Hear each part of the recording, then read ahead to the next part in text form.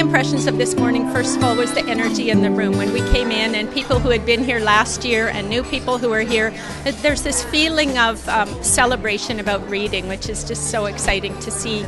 The best part of the day was listening to Faye Brownlee and talking about the joy of reading.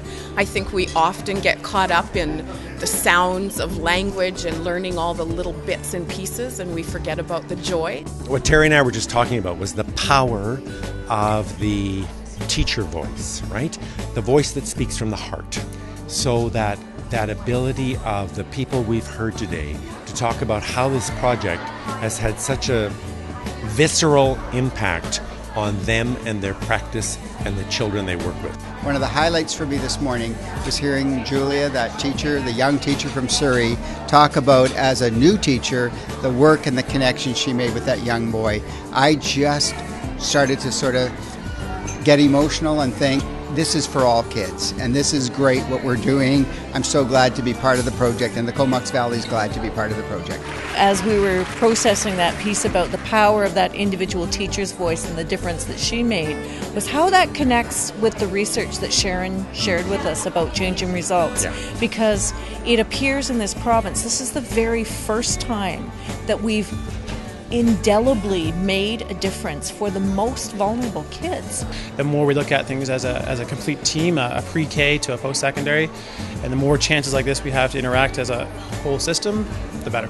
So many teachers found such success with the students that they focused on through the changing results for young readers. Those statistics were really, really encouraging.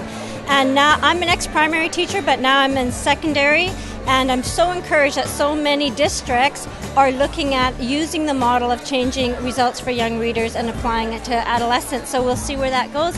What I really, really appreciate is how this project is bringing together collective wisdom from around the province. The fact that our teachers really, really know what they're doing. Some of them have such wise practice, and we're bringing it together for all of the kids in BC. And I think that's the most exciting piece to me. Something that stood out for me continues to be the power of the group and how strong we are together, and that we all have to be very vulnerable to be able to do that. And it continues to resonate with me that if we are vulnerable and we do take those risks and we take them together, we will be stronger. Lots of valuable ideas to share with my colleagues back home, and this symposium has been really inspiring. Our team loved the opportunity to be able to collaborate with colleagues both here and then to be able to take it back to work with our district teams. And having the chance to hear different people's stories was so powerful yesterday, and to see how it's weaving together and we're creating something that's going to continue on this year.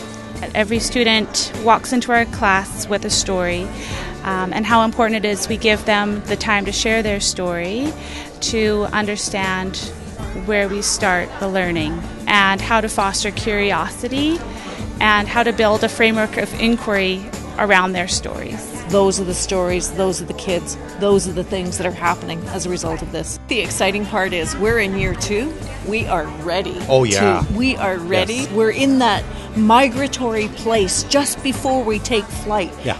We all know it's in the wind, and we're about to take off.